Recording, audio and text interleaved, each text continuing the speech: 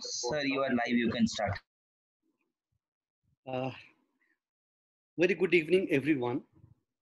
Again, we welcome you to ISG Masterclass. As you are aware that Indian Society of Gastroenterology is organizing masterclasses for residents and all the gastroenterologists in our country.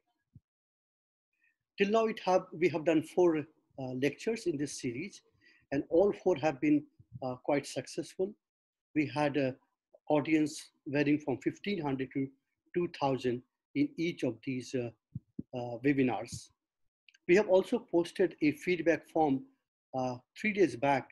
I hope you received it, and I'm sure that some of you have already responded to, and we'll wait for a couple of days before we receive all the responses and get back to you what was our observations and what suggestions you gave us.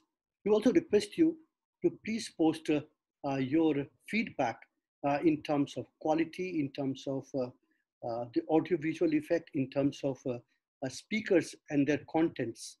That will help us improving the quality of these webinars. As I said earlier, that we intend to continue with these webinars in the future also, even we come out of this lockdown state. One more point I want to highlight at this point of time, that while we are in the midst of this pandemic, but everybody in the pandemic is working, governments, media organizations, scientific societies, and everyone is working hard to get over this crisis.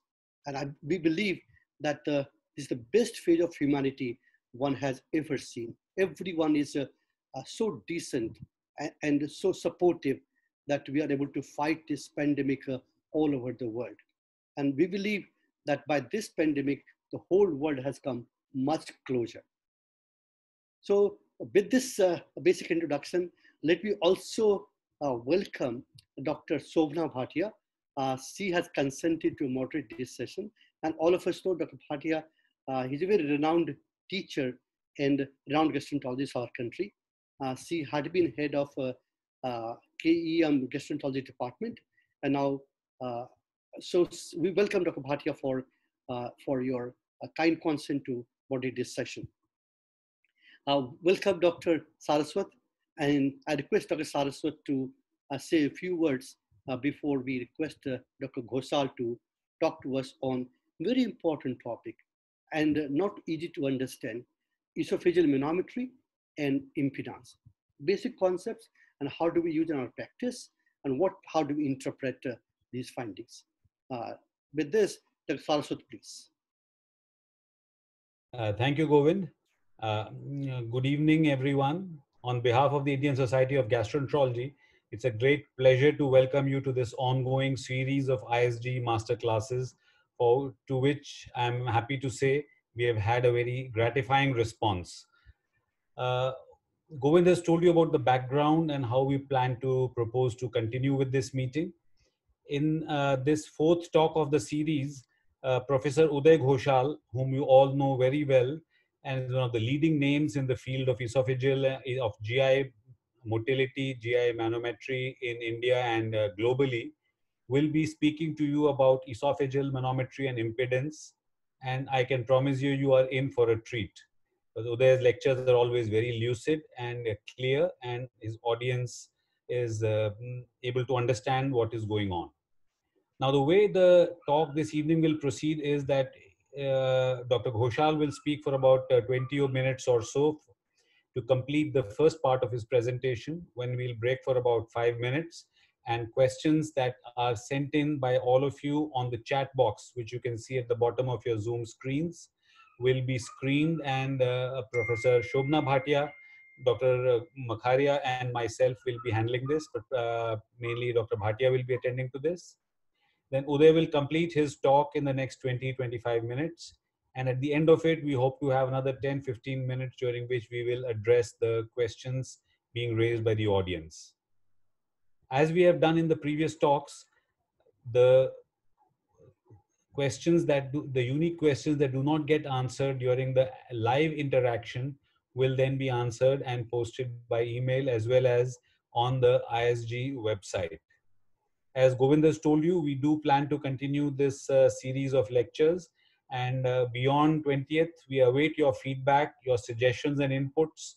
Not only how have these series gone, but what are the topics and areas that you would like to be covered by ISG master classes if in the ongoing series. And with these few words, and I'll request Professor Uday Ghoshal now to deliver his talk to you on esophageal manometry and impedance. Uday, over to you, please.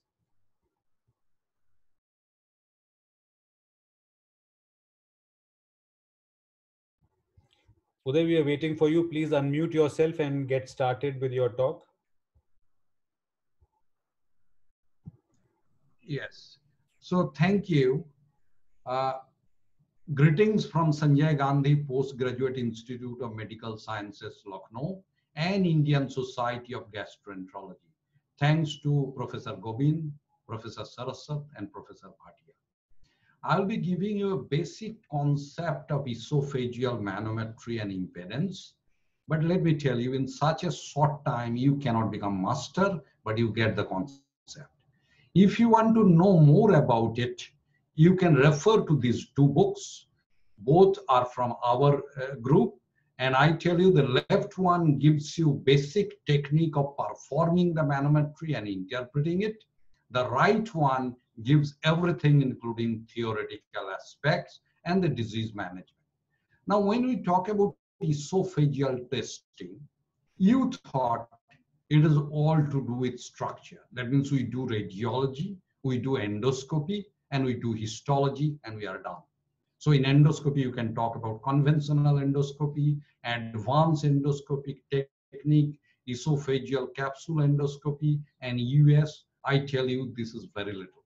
There are a group of disorders which are related to abnormal physiology, and those abnormal physiological disorders give symptoms, but the structure may remain normal.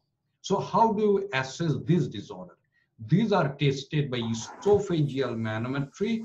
Earlier we used to do conventional, now we do high resolution manometry and impedance monitoring. Also, some centers do high frequency endoluminal ultrasound, very research oriented, you need not know. We do pH metry for assessing acid in the esophagus, which can be catheter based or Bravo capsule. Nowadays, we do impedance pH metry, and transit is assessed by radionuclide esophageal emptying. Now, I'll focus primarily on esophageal manometry. But let me tell you, I'll give a little bit what everyone can do, because I know in this country, maybe there are 200 odd manometry centers, but there are many more gastroenterologists in the country. So I'll give a little bit more than manometry. So what are the indications of esophageal manometry? Dysphagia without any mechanical obstruction. This we call as motor dysphagia. Non-cardiac chest pain, where there's a pain in the esophagus, with or without dysphagia, but the cardiac workup is inconclusive. Gastroesophageal reflux disease, you will say, why should I do manometry in gastroesophageal reflux disease? When you do pH metry, you have to do a manometry because this is the best way to localize the LES and then place the esophageal manometry catheter about 3 to 5 centimeters above the upper margin of the LES. That is why you do. But also it gives you prognosis. For example, those patients with GRD who has very low esophageal LES pressure, those who have very poor esophageal motility actually have severe GRD. Systemic diseases with esophageal involvement, for example, myasthenia gravis, for example, progressive systemic sclerosis. And when you suspect US dysfunction or upper esophageal sphincter dysfunction, still you do a esophageal body manometry to know that truly it is primarily an US dysfunction or there is something more in the esophageal body. Now, when you are actually encountering such a patient, you have to determine what patient are you dealing with. Are we dealing with a mechanical dysphagia or are we dealing with a motor dysphagia? And I tell you, nowadays in the arena of investigative medicine, the clinical medicine is going away. But I tell you, you'll miss a lot if you forget clinical medicine. Is typically intermittent. They have dysphagia both to solid and liquid from the very onset. You know why? Because liquid require better neuromuscular coordination to swallow than solid. Therefore, this patient may report problem with liquid even from the very beginning. Warm temperature food are better tolerated by this patient. They can't really swallow the cold. They learn with time that if they raise their arm, they make their back erect. Actually, they can swallow better. You know why they are doing that? They are trying to compress the esophagus between the manubrium, sterni, and vertebra, increase the intraesophageal pressure, and trying to pop up the content through the LES, which is not relaxing. Duration is really long for motor. Episodic esophageal chest pain suggests motor disorder. Regurgitation is very highly suggestive of motor dysphagia. In fact, these patients have dilated esophagus. That's why they regurgitate. And weight loss is minimal in motor, but more so in mechanical. Once you know you have a patient with motor dysphagia, you have taken history, you have done physical examination, then your choice of investigation start with upper GI endoscopy and or barium swallow. If you ask me, we do not subject this patient to endoscopy in the first go. You know why?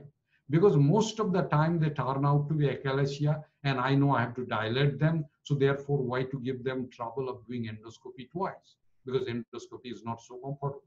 So what we do is either we do a barium swallow, not really swallow, I'll tell you what we do. But most of our patients carry one of these investigation from outside, and this makes our life easy. If you find a stricture, you know this is mechanical, this is not motor. But if you find no stricture, you do an esophageal manometry. Occasionally, a barium swallow shows something like this. On the left side, you can see dilated esophagus with multiple tertiary contraction. In the middle, you can see a hugely dilated esophagus, which is more than 7 centimeters. We call megaesophagus. Megaesophagus and sigmoid esophagus means this is a decompensated esophageal disease. Don't consider that decompensation applies only to cirrhosis and not to esophageal disorder. And if this has happened, the patient usually have a poor prognosis. On the right side, you can see a classic corkscrew esophagus. But we do not do barium swallow for this patient. If you have been doing, please stop that. The better information you obtain from time barium esophagogram. What is time barium esophagogram? You give 100 ml barium, 45% weight by volume. Then you do X-ray at 1, 2, and 5 minutes. See the height of the barium column at 1, 2, and 5 minutes. Also see the volume at different time. And what happens is the volume and the height product gives you the esophageal emptying. So if somebody has a high volume, he has a greater height, this fellow has poor esophageal emptying because of body dysmotility and because of non-relaxation of LES. Is a very good investigation and correlate well with our manometry finding. But let us come straight to manometry. What is manometry? In manometry, typically what we do is that we have x-axis. In the x-axis, it is time. It is time. That means you are recording the swallows in a patient on the x-axis at different time, typically at an interval of 15 to 30 seconds. On the y-axis, this is amplitude. So we get an amplitude of the contraction, we get a time, and therefore we can see that lower esophageal sphincter, like 2 channels in the bottom of this manometric tracing, they are relaxing, and you can see the body contraction. There is a progressively increasing amplitude. Also, there is a progressive delay as the contraction travels down. This is called peristalsis. Peristalsis is like a slope, so that when the upper part of the esophagus is contracting, the lower part is relaxing to receive the food bolus coming down. But what happened is this technology was an old technology, was being done about 25 years ago. Now we have changed now. And the change was brought by this gentleman. His name is Ray Klaus. Ray Klaus was a student of geography Therefore, he used to see the mountain range in 3 dimensions. So he wanted the manometry, because later he shifted to medicine, and he wanted manometry to become 3 dimensional. So what he did is, x-axis remains the time, y-axis is the esophageal length. But if you tell me that if y-axis is esophageal length, x-axis is the time, how do you represent the amplitude of contraction? This smart man, what he did is, he said, I'll give different colors to different degree of pressure. So I have made an analogy. I don't know whether this man thought about it or not. The analogy is with the nature. The nature, if you look at, sea is blue. As you go deeper to the sea, it is more deep blue. As you go to the paddy field, it is green. Go farther up, it is yellow. Sky is yellow when the sun is setting. Still up, the sky is red with the setting sun, and the top of the sky is dark.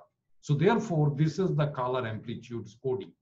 The blue color represents the most negative pressure, black color represents the most positive pressure, and different shades of blue, green, yellow, orange, and red is higher and higher pressure. So therefore, this is called high resolution manometry. That's why these are called Claus plot. It goes by the name of Claus, that here esophageal length is represented in y-axis, time is represented in x-axis, and the color represents the amplitude of contraction. Now let me give an example. This is one of our patients where you can see that above there is a blue. This is pharyngeal pressure. Below that, you can see there is a high pressure zone, red and green. This is actually upper esophageal sphincter pressure. Then you can see the lower, this is again blue. This is intrathoracic pressure. And then still below, you find there is a high pressure zone. This is lower esophageal sphincter. And still below, there is a negative pressure zone. This is gastric pressure. And you can see with each swallow, upper esophageal sphincter is open because pressure has become blue. And then there is a progressive contraction as it travels down. The pressure is higher and higher. And there is a clear-cut slope. That means the lower part is contracting much later than the upper part of the esophageal body. Now, therefore, you will ask me, what is the difference between this conventional and high-resolution manometry? One is the way it is displayed is different. It is displayed with color, which looks very attractive. People did not like those EGG or EMG or ECG type graph, but they like now because this is a color plot, this is a 3D plot. But more than that is actually number of port. Earlier, when I used to do manometry when I was a DM student, we used to have 6 or 8 ports. So 6 or 8 port means 2 port will be in the lower esophageal sphincter, 1 port to the stomach, and 4 or 5 port will be in the body. So esophageal body is so long, see, like 30 or 40 centimeter. And there, if you give 1 port every, if you give 4 or 5 port, you have 1 port every 6 centimeter. So if you have 1 port in every 6 centimeter, if this is the contraction of circular muscle is the one which is recorded. You know why? Because circular muscle impedes the flow of water through the port in which water is flowing, that is manometry port. So if there is a circular muscle contraction as shown in the left side, which is squeezing the catheter between the port, this contraction will not be recorded. On the other, on the right side, I have shown a high resolution manometry where varying between 32 to 64 ports catheter are there. So if it is 32 port, almost every 1 or 2 centimeter you have a port, so there is a lesser chance that this contraction will be missed. And therefore, it records more number of contractions. Also, the conventional manometry often used to be water perfusion system, whereas high resolution manometry is often solid state system, and solid state does not lead to delay in the recording of the contraction that happens in the esophagus into the computer which is located outside. Since this is a little complicated, I'll skip this. I'll bring you to the concept of impedance, because when we are talking about manometry, Govind asked me to talk not only on manometry, but manometry impedance. So what is impedance? Impedance means electrical resistance. Electrical resistance. So if, let us say, I have a catheter which has port, impedance port, and is lying in the esophagus. So obviously esophageal lumen has a baseline impedance. So let us say this is the baseline impedance. Now the fellow swallows, and this is a liquid bolus. When the liquid bolus travels through the impedance port and touches the two impedance port, what will happen is, we all know, the electrical resistance get reduced in the fluid media than in the gas media. So therefore, the resistance will reduce as the bolus enters and touches the two impedance port. Now, when the bolus is passing through the two impedance port, again, the resistance will remain low. And then subsequently, when the bolus escapes these two ports, again, the impedance will go up. So typically what will happen is, if I swallow a liquid bolus, and if I'm doing a manometry along with impedance, what will happen is impedance will give that bolus has crossed, and the manometry will give me the pressure. So the pressure is the activity of the muscle that the manometry will give me, and the bolus passage will be given by impedance. Remember one more thing here, like a liquid bolus reduces the impedance, gaseous bolus increases the impedance. So therefore somebody belches, you can see that, because belching is associated with passage of gas. Similarly, somebody swallows air because of aerophagy, you can see that, because the impedance will go up. Now, let us take this simple example. Here you can see this is the esophagus. In the esophagus, you can see there are multiple manometry ports, the round ones, and also there are multiple impedance ports, the boxes, the dark boxes. Let us say the fellow swallows a liquid. What will happen is, liquid bolus will pass, and as it passes, you can see the white lines there on the right side is actually the contraction of the circular muscles, which is recorded by manometry system. And the red lines there is the impedance recording, which shows the bolus has crossed. So therefore, let us compare with cardiologists. The cardiologist uses echocardiography to see the flow of blood, and they use ECG to record the muscular contraction, because electrical event lead to muscular or mechanical event. So let us compare this mechanical event somewhat like ECG activity, that is manometry, and the bolus passage is like echocardiography, that is passage of the blood. So let us come to types of peristalsis. Peristalsis can be primary, can be secondary, can be tertiary. What is primary peristalsis? Primary peristalsis is a swallow-associated peristalsis. Primary peristalsis is a swallow-associated peristalsis. How will you show that whether it is swallow-associated or not? If you see that US pressure has become low, and then there is a passage or there is a peristaltic event, this is primary peristalsis. On the other hand, if you find the US pressure did not become low, that means US did not open, still there is a peristalsis, this is a secondary peristalsis. Therefore, left side of this signal, you can, or tracing, you can see a primary peristalsis where US has opened, and the right side, you can see a secondary peristalsis where US did not open. So this is not one of the best spontaneous example, I induced it, but for the simplification. And what is tertiary peristalsis? Tertiary peristalsis is like atrial fibrillation, where there is any mechanical activity hardly at all. And you can see here the impedance. The impedance is recorded by, again, color. Purple color means fluid, whereas white means that the impedance port is touching the mucosa. So white means impedance port is touching the mucosa. Now, purple means it is liquid, and blue means there is air. And you can see here, the fellow has swallowed. When he swallowed, you can beautifully see that esophageal contraction has happened, ileus has relaxed, and fluid has gone to the stomach. But can you see a long break in the middle of the esophagus? This is called peristaltic break. And because of that peristaltic break, there is a bolus escape. What is bolus escape? That means all of the fluid has not gone to the stomach, Only some has got to the stomach, and the remaining is retained in the esophagus, and this we call as a bolus escape. You will tell me all these theoretical things you are speaking. Let me come to a real life example, because I know most of you are practicing clinician. You like to learn from example. This is a 19-year-old son of a doctor, and he himself is a third-year medical student. You'll say, why are you telling that? I'm trying to tell you, this is what is happening to a doctor who understands quite well.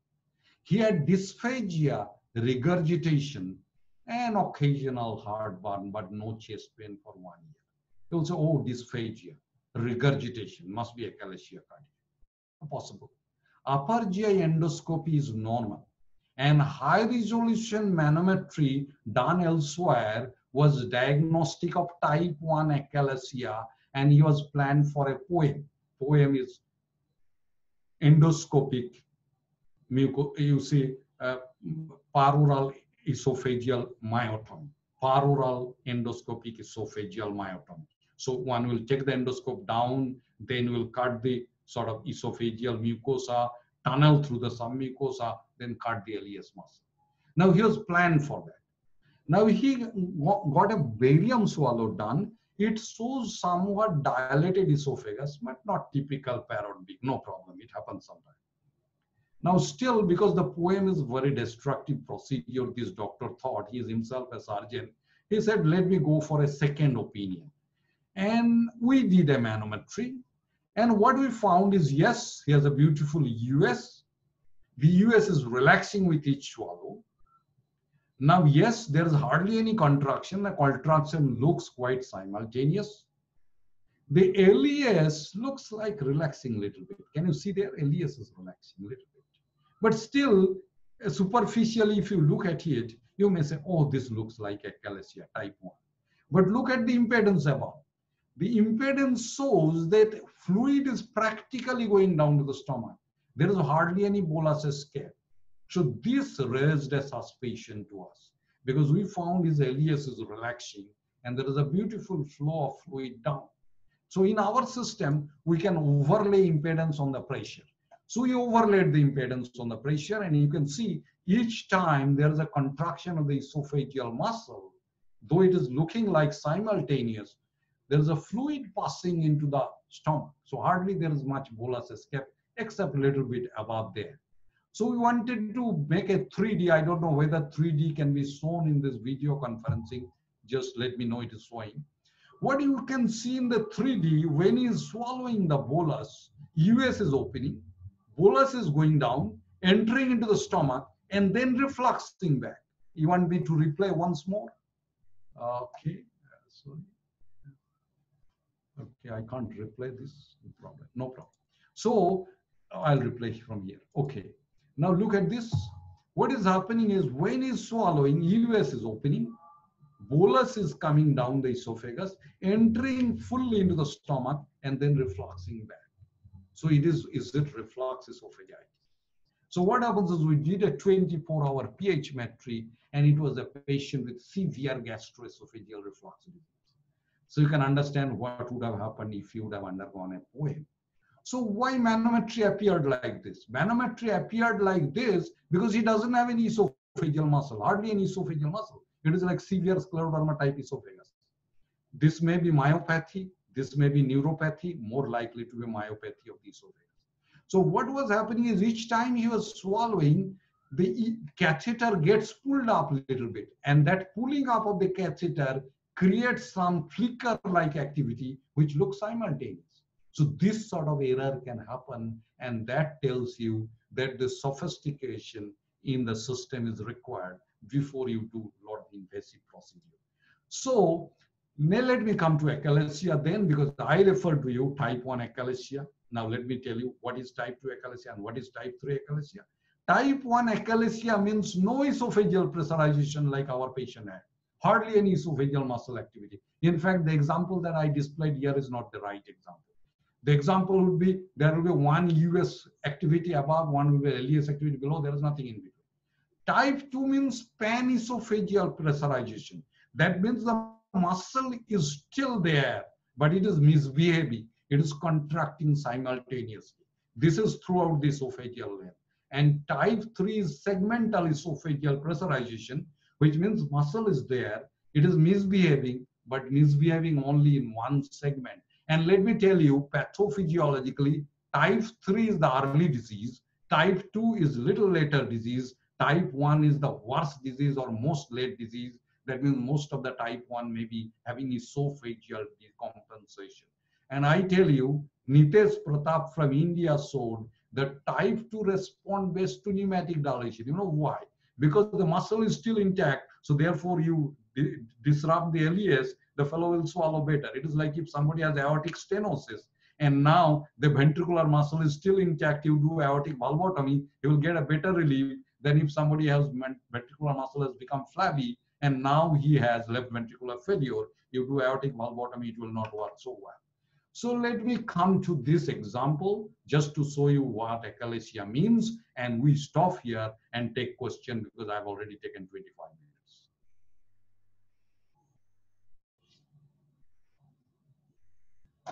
So, Stop. Dr. Shobna?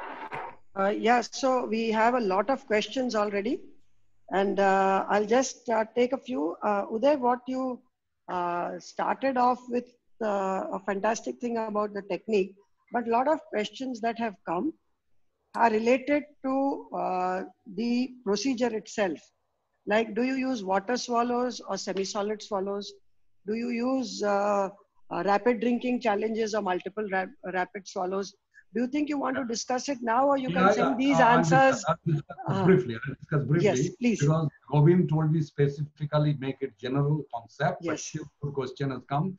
I tell you that if you are using a water perfusion manometry system, we use water swallow. But if you are using a solid state system with impedance, we use saline swallow, because Yes. saline lowers the impedance more.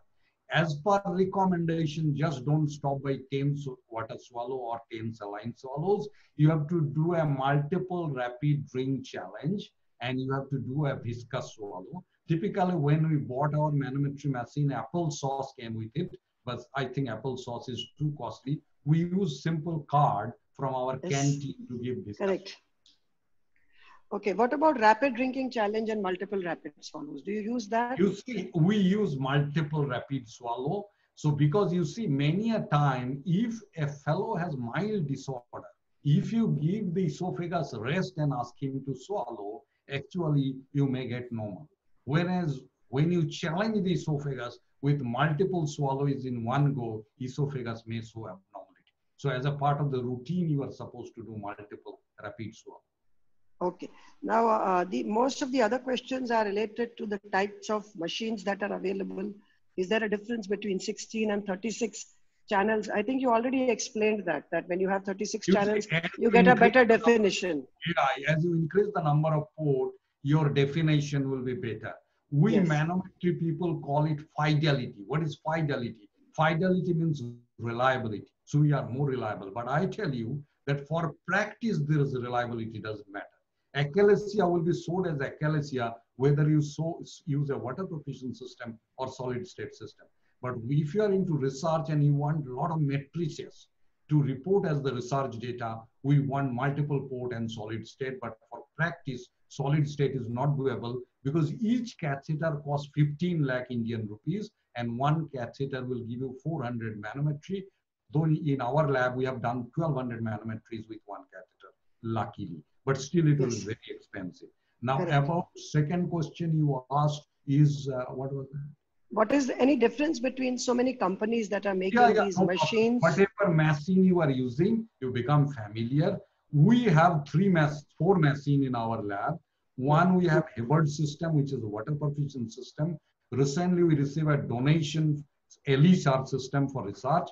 Now we have a Sandil system, which is solid state, and pediatric gastroenterology people have MMS system. I've used all this system and all are good.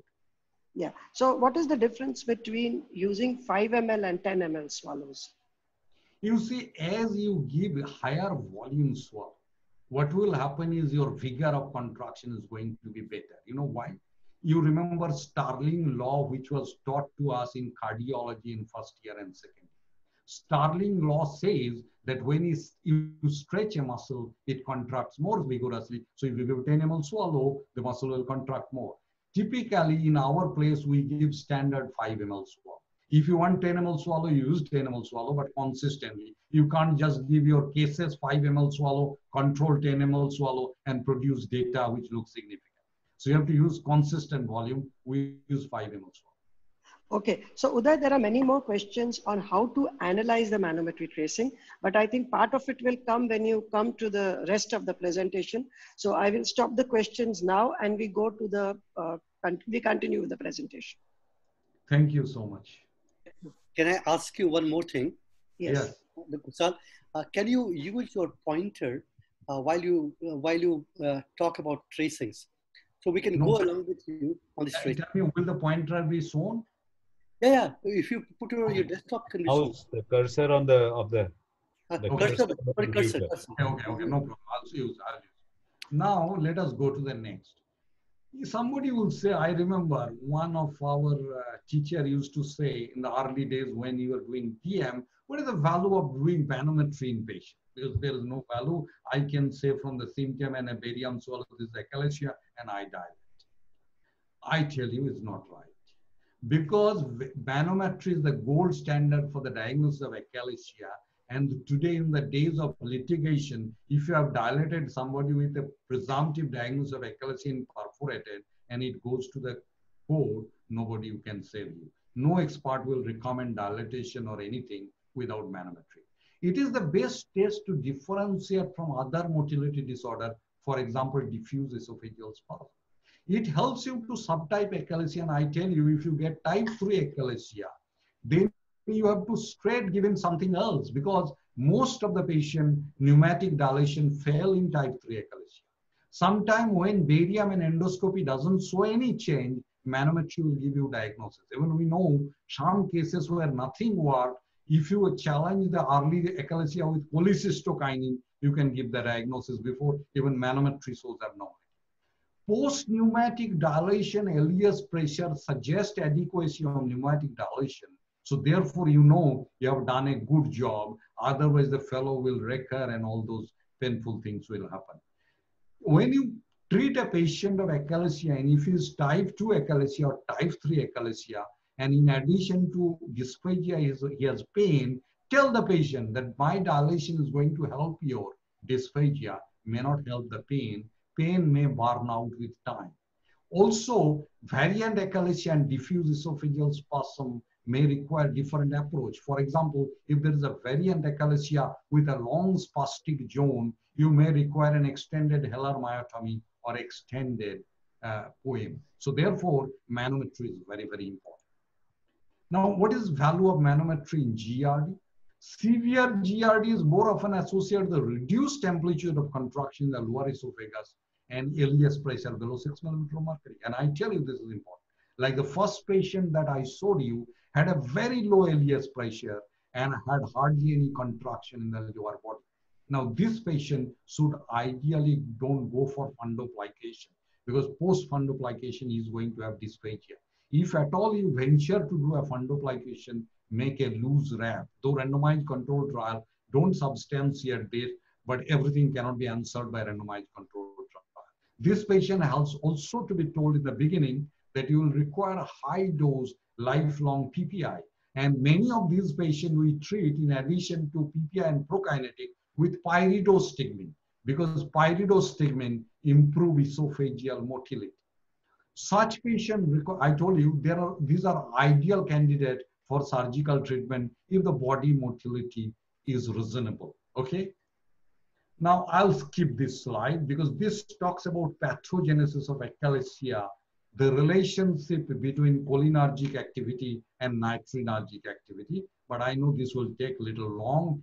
If you want, you can go to this paper of ours published in World Journal of Gastroenterology in 2012, and it is a free full text article. Now, when you do esophageal manometry, this is the machine we are looking for. This machine that I have shown here is a solid state machine, but obviously there is a water perfusion machine in addition. Now, typically lower esophageal sphincter normal value is 20 to 35 millimeter of mercury.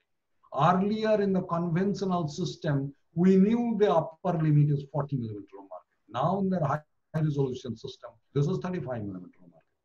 Now, lower value is 20, but remember one thing, that even somebody is 18, 15, it is good enough. When below 10, we say abnormally low. Below 6, really bad. So therefore, the lower value, there is a borderline zone. Now, there is a trunk in the middle of the esophagus, and this transition zone reflects that this area has both smooth muscle and skeletal muscle. Now, this area should be less than 2 centimeters. If it is more than 2 centimeters, it is abnormal. It is abnormal. And this may lead to dysphagia. Now, what is the mechanism of swallow? The moment somebody swallows, the bolus goes inside the esophagus. This bolus leads to a pressure, and this is called intrabolus pressure. Can you see here? When the EUS has opened, the intrathoracic pressure has become higher, and this is because of intrabolus pressure. Now, the moment bolus has entered, the circular muscle of the esophagus proximal to the bolus contracts. Both longitudinal contracts and circular contracts. But typically, the manometry is recording primarily the circular muscle activity. So, circular muscle of the esophagus contracts.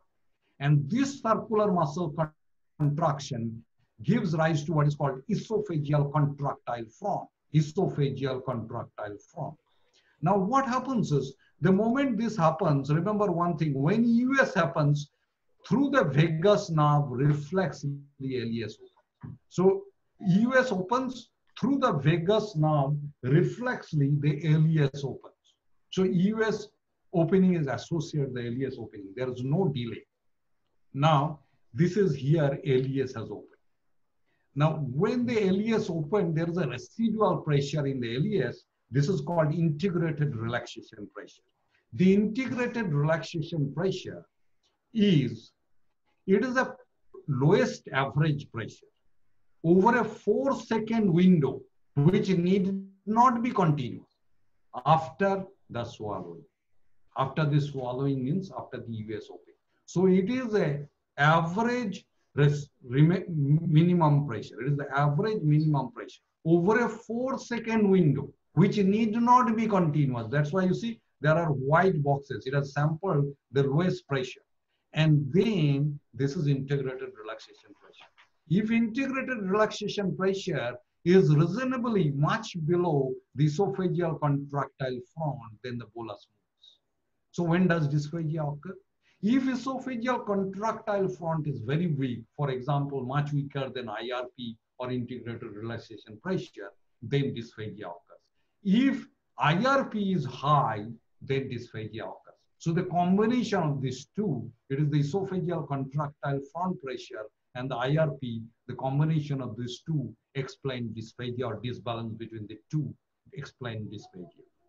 What is the concept of DCI or distal contractile integral? Earlier, we used to represent the contraction amplitude by earlier we used to represent the contraction amplitude by average amplitude. Now we do not represent it or express it by average amplitude. We express it by distal contractile integral or DCI. You also, where from this DCI came? I tell you, DCI was there very much. DCI was there in the small bowel manometry. In the small bowel manometry, this was not called DCI, but it was called motility index. What is motility index? Motility index is amplitude of contraction into duration of contraction into number of contraction. Because in the small bowel, there are repeated contraction. Like once migratory motor complex comes in the duodenum and jejunum, you will get 12 contraction in a minute. So all these 12 contraction gives to area under the pressure. So therefore, in the small bowel to express the contractile vigor, people designed long ago, decades ago, motility index. What is motility index? It is amplitude of contraction into duration of contraction into number of contraction. Because in the esophagus, you are dealing with only one contraction.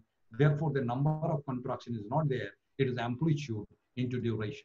So DCI means it is the amplitude of contraction into duration of contraction. What is contractile front velocity? Contractile front velocity means if there is a contraction activity here, let us say here in the middle of the esophagus, and there is a deceleration point here in the lower part of the esophagus below ileus. Obviously, we know the time from the x-axis. How much time did it take? Now, if the time taken, I know for this many centimeter, I can calculate what is the velocity. So per second, how many centimeter is it traveling? If the velocity is more than 8 centimeter per second, it is bad. It means it's simultaneous contraction. So if you are too fast, if you have an esophagus which is too fast, you have a bad esophagus. It causes simultaneous contraction. It should be lower than 8 centimeter per second. That should be the velocity. Now, these are the normal value that I already told you, but briefly I am telling you that esophagogastric junction pressure should be between 20 to 35 millimeter of mercury. Lower limit is 10. And when it relaxes, the IRP should be below 15 millimeter of mercury. When it relaxes, the IRP should be below 15 millimeter of mercury. Here it is written nadir pressure. Nadir pressure we do not use anymore. We use IRP. Nadir pressure was the lowest value in one location. IRP is an average of over 4 seconds, which need not be continuous.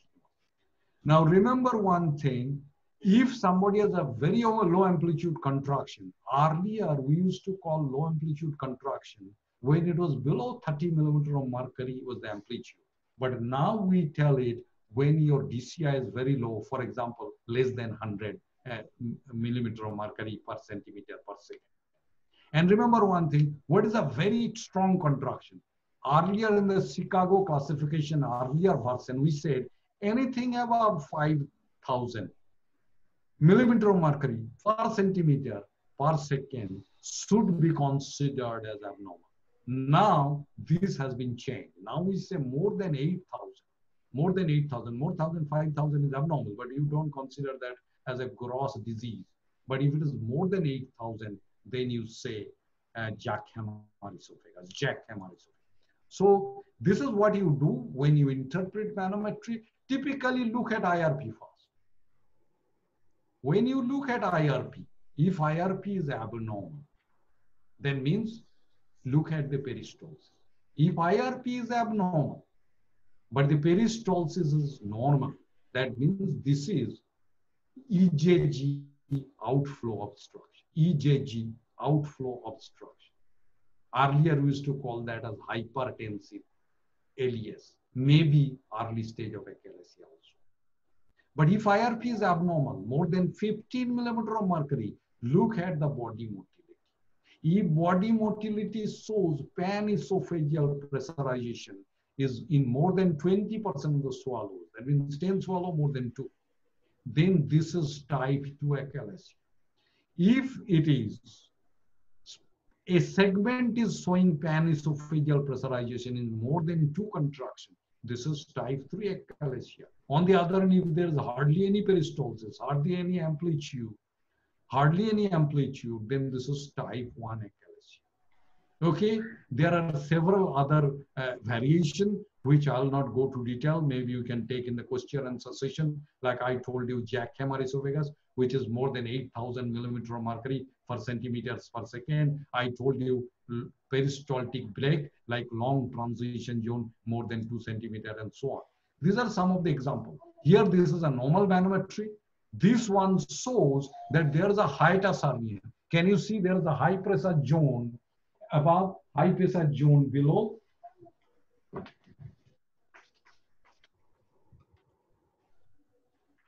There is a high pressure zone above, there is a high pressure zone below, and there is in between a low pressure zone. This is hiatus hernia. And there are studies to show, that manometry is superior to endoscopy in diagnosis of hiatus hernia. You can see here the same patient has hiatus hernia. In addition, there is a long peristaltic break. So therefore, this patient is like the earlier patient that I presented, is likely to have severe GR. Rather, this one is more classic, like our patient that I presented. Hardly any activity in the body. There is a very low LES pressure. Some US activity can be seen. This one I am trying to show a patient where you can see there is a simultaneous contraction. There is another contraction which looks like peristaltic. This may be diffuse esophageal spasm. So when all contractions are simultaneous, it is achalasia.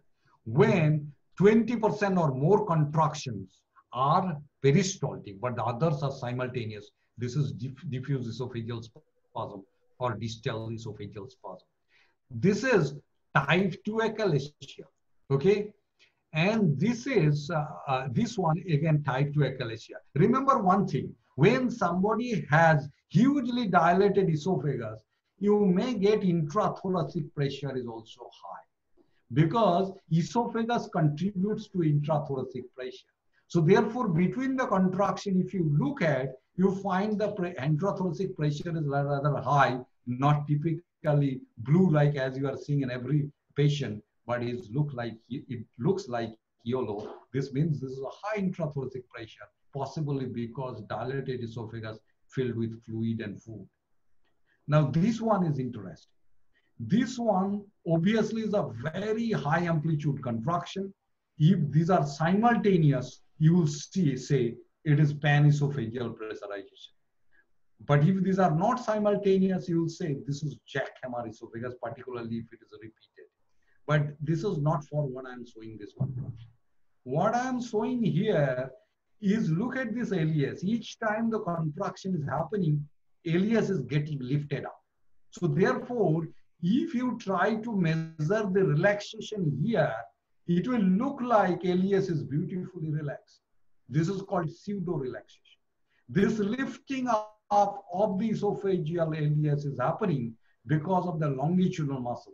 Like in a patient in whom circular muscle is hyperactive, longitudinal muscle will also be hyperactive.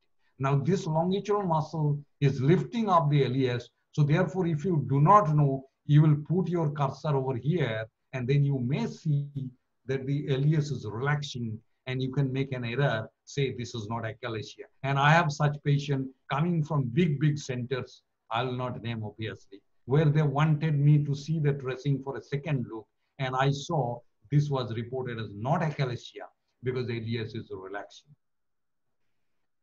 But the placement of the sort of measurement area was wrong. Now, clinical utility of assessing alias pressure and emptying after manometry. See, sorry, Dr. Saraswat is sitting here, don't mind.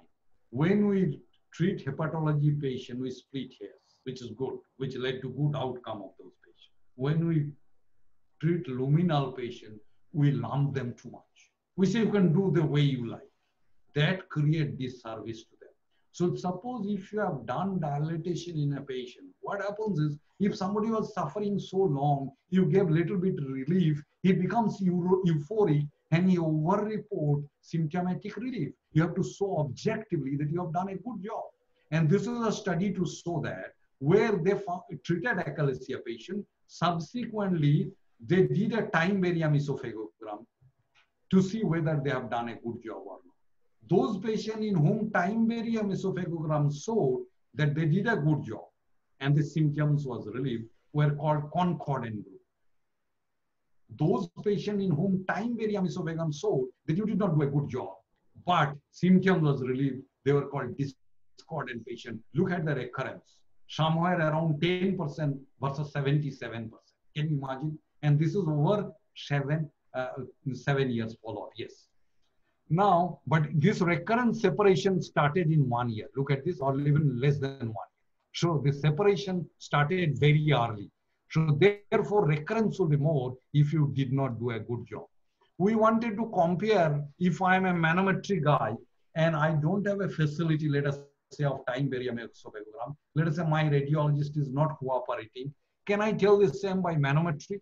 And I found that yes, time barium esophagogram does as good job as manometry. Sorry, this is written under review. This is published long ago. Sorry for the mistake.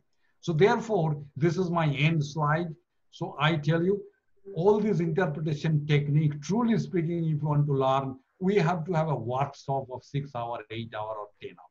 This cannot be taught in half an hour. But I gave you some concept. It is like, it is a curtain raiser. And I told you that if you want to learn more, go to these two books. Very comprehensive, not because I have been involved with it. I think the right one is the best book in the manometry which has come till date in the world. Thank you so much. Thank you very much, Uday. I think, yes, I can see you clapping, Shobna, but unfortunately, we do not have a system for applause and the speaker, the realizing how his audience is appreciating his presentation. As usual, a masterly presentation. Uday is a master of his subject and he's also very clear and lucid in his explanations. And Uday, I'm happy to say that almost 100 questions have poured in during the time you were speaking to us. So I'll start with a few of them, and then I think Govind and Shobna can step in with a few more. One of the things that seems to be bothering at least four people from different places is, what do you do? What do you do when you have in a dilated esophagus? This is Abhinav from Delhi, Vishal from Ahmedabad, Sudhir again from Delhi, Sanjeev Kar from Cuttack. Sigmoid esophagus, tight LES, the catheter will not cross.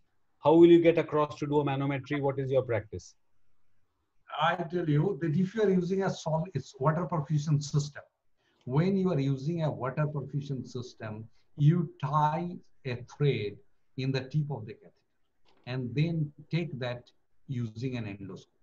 But when you report, you must report that the catheter was passed using an endoscope because your LES pressure is going to be fallaciously low. Second is, if you are many a time, what we have done is water perfusion is not working. We took the patient to solid state system. And in solid state, it worked because the solid state catheter is more rigid. Yes. That is the second way. Third way is that ask the patient to sit. If you have a habit of doing lying down manometry, just ask the patient to sit. And while the patient is sitting, you give water to him so that he keeps on drinking a little bit, not too much, so that when he is swallowing, simultaneously you push a little bit, push a little bit, push a little bit. Right. But I tell you, after all this, in 2 or 3%, you may fail. All your attempt may fail. Then what we do is that we do a body manometry and we write LES could not be crossed. Right. Thank you. Dr. Rangarajan from Bangalore and Dr. Ankit Patel, they want to know something about characterizing a hiatus hernia on HRM. Particularly, how do you identify the pressure inversion or the respiratory inversion point? And what exactly is the utility of HRM in a hiatus hernia patient? I tell you, they have classified this hiatus hernia into type 1, type 2, type 3, type all those.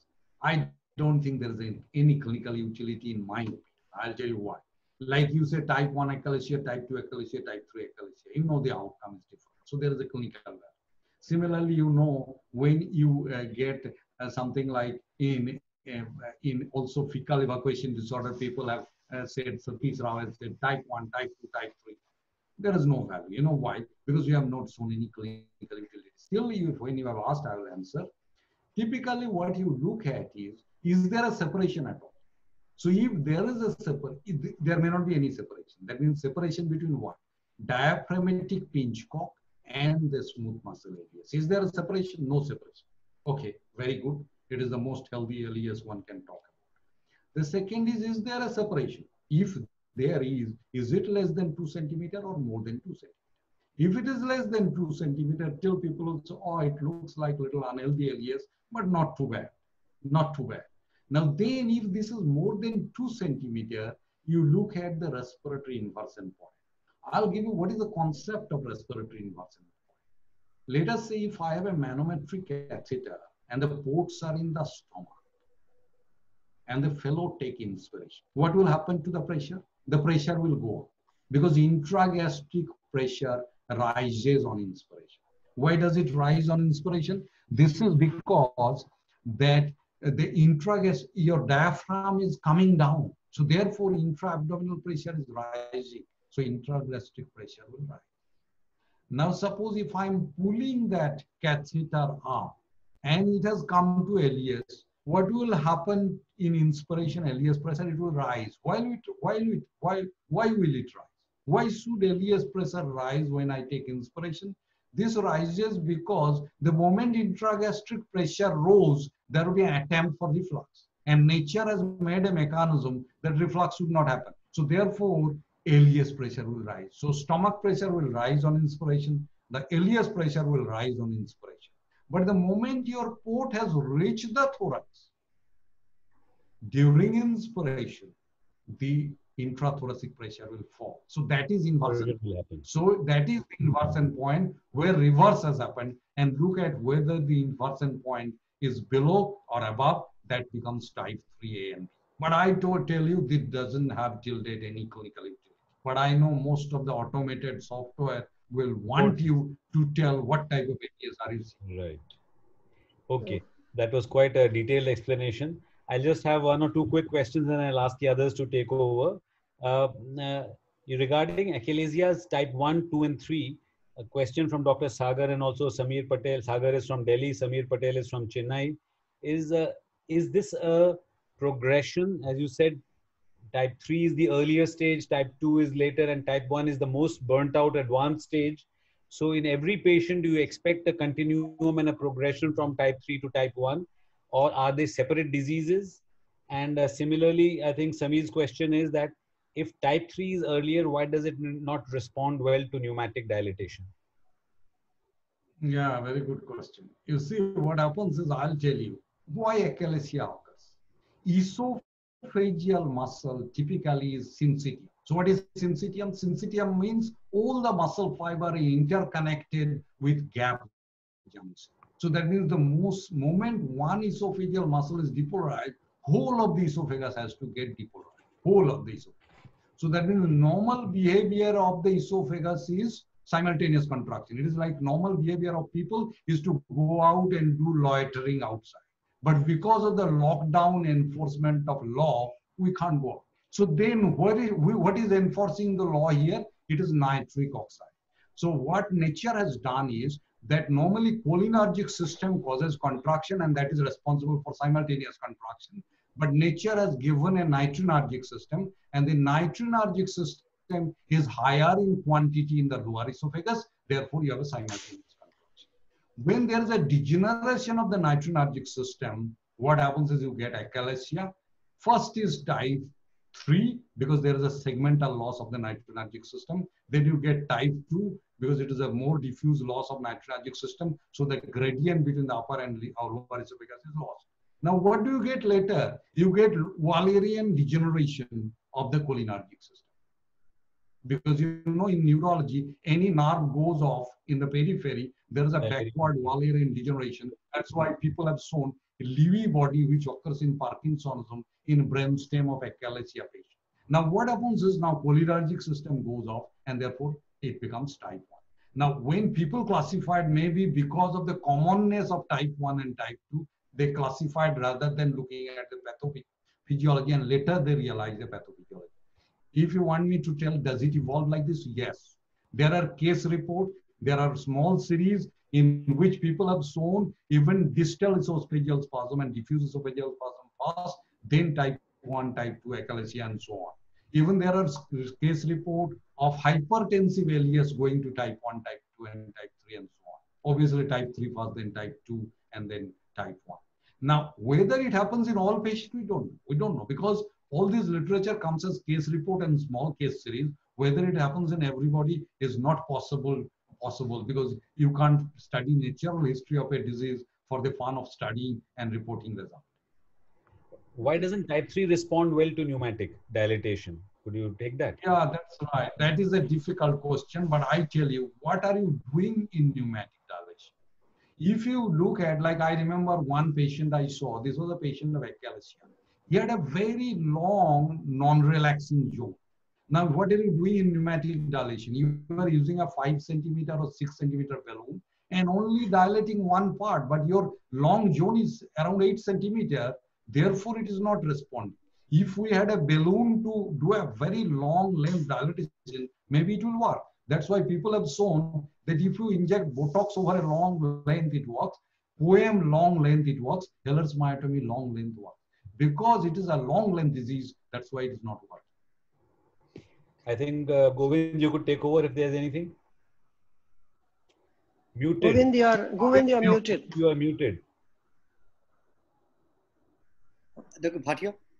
Okay. Yes. So I have, out of all the 100 cases, I've taken up 3 or 4 that are relevant. 120 now. Uday, only short answers because time is limited. Yes. Only short answers, yes. Okay. So there are 1 or 2 very important questions that have been asked. One is, what is the position of the patient? Is it standard, or do you, or can you change the position, and will the values change? People have shown that different position changes the values, and therefore you use a standard position for yourself. You are supposed to do validation of the normal value for your lab, or otherwise you follow the position what others have done. Like I know Srinivas has done normal value study published in neurogastroenterology motility. Yes. So use the same position. Okay. And what about a patient who has a first few swallows showing type 1 achalasia, and then the rest of the swallows are showing pressurization? Would you classify it as type 1 or type 2? This is a difficult problem. I will see ultimately that Chicago is quite silent about it. Yes. But I think pathophysiologically, you see, as you put more volume of into the esophagus, the contraction is going to increase. So if you want to know the natural situation of the patient, use the earlier values, not the later values. In the later values, you have stretched the muscle and you are getting a bigger contraction. Correct. Now, the other important thing, and this is very important, not only for manometry, but for many other automated systems. Let's say the system provides you with a diagnosis at the end of the analysis. How reliable is this diagnosis, or should you be physically analyzing each swallow as you go along? You see, do not rely on automated analysis. I showed you one example clearly. Yes. Obviously, correct. some people, what they do is that they don't look at the signal very well, clicks on automatic analysis, and whatever they get, then there is no need for doctor. Typically, each swallow you see visually. If there is a discordancy, again, think, and you can't just go by automatic. I say I don't like automatic. Correct. I agree. And I think it's also important to go by the clinical picture of the patient and not just go only by the manometry. Last question, I think that's relevant for all of us, not only for manometry. What is the scenario for manometry in the COVID era? Should you be doing manometry in the COVID era? Yes. Very good. I tell you, we have made a guideline. The guideline is going to GART. This is Asian Neurogastroenterology Motility Association. I don't know whether it will accept it, but it will. It is going. No, manometry is a high-risk procedure. Esophageal manometry is a very high-risk procedure. It is too much aerosol generating. Between esophageal manometry and the anorectal manometry has been rated as marginally safer. But let me tell you, 50% of COVID patients excrete the virus in the feces. Yes. So I'll say none of it are safe. Correct. True. Uday, it's a wonderful, wonderful talk. And let me ask you one other question, which is very interesting, that how do you treat ineffective esophageal peristalsis? You see, you asked a good question, I tell you. Many of these patients have associated dysphagia and reflux. So I'll give a PPI, I'll give a prokinetic, and I use pyridostigmine a lot. When I get a patient like this, I use pyridostigmine. Now, prucalopride actually works or increases the activity of pyridostigmine, prucalopride. So in the prokinetic, I like prucalopride there. I use pyridostigmine, and even we have shown that on pyridostigmine, not only symptom improves, even the motility pattern improves. So we are planning to do a randomized control trial on this. But there is data. I know 7 studies are there, not in relation to esophagus, whole gut. There are 7 studies, and we have just communicated our data of 60 patients, wherein 7 we use pyridostigmine, and it worked. And even Sagar from Nagpur says that his question was, can you use pyridostigmine? Pyridostigmine for the IM, yes. In fact, you say that we can use it. And what could be the dose and how long do you use? See, typically, I am not a neurologist, so I am very cautious. I typically will start maybe in a low dose, 30 milligram BD, and gradually increase. And how long do you use? How long will you use? That is very important. Problem if somebody has a defect from the beginning, he has a defect. Now, therefore, you have to use as long as they need. Okay, there are many more questions. I don't think we'll be able to take many more questions in interest of time. So Dr. Ghoshal will send all these questions to you for your attention. And if you read these questions and if you can answer some of these questions, we will be very thankful to you. And then these answers can be sent to every person who's participated today and for their knowledge base. So thank you, Dr. Uday, for a wonderful masterly talk. And as Dr. also said, that we applaud your efforts, your expertise in this area. We, all of us know that you are the star in this field in our country. And we all look forward to your presentations. Everybody enjoy your presentation whenever you speak. So thank you again for kindly consenting to this webinar. Thank you, Suri. Thank you, Dr. Bhatia, again, as graceful as always, and thank you. bringing value to this these webinars. And Dr. Saraswat, thank you so very much for again supporting every time. So with this we end, but before we end, we will have a next webinar on this Sunday, that is May of 3rd, when we have a very important topic that is how do you diagnose and treat hepatitis B virus in 2020. And for that, we have a speaker, none other than Dr. Shiv Kumar Sareen. And I think he's a world leader in this field, and will be, this will be our advantage that we listen to him on this Sunday, 12 to 1 on May 3rd. Okay, thank you all. It's been a very, very, I think, educative experience for not just the rest of you in the audience, but for some of us on the panel also. Uday's talk has been an experience. 130 questions coming your way, Uday. Some very thoughtful questions. See, you took so much time answering each of the questions live, so you'll probably have to write a paragraph for many of these questions. But I think, given your deep insights, your interlocutors will value your responses.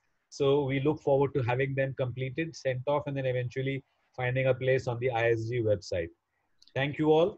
And I think also we'd like to thank our technical team, and they have done a wonderful job in relaying all these webinars almost nicely. I won't say flawlessly, but we always try to improve the quality every time. And we had some difficulty in our rehearsal time or trial time, but again, we could relate to this webinar probably nicely. So thank you, everyone. Again, thank you, Sun Pharma, for supporting this activity. Thank you, everyone, and bye-bye. Bye-bye.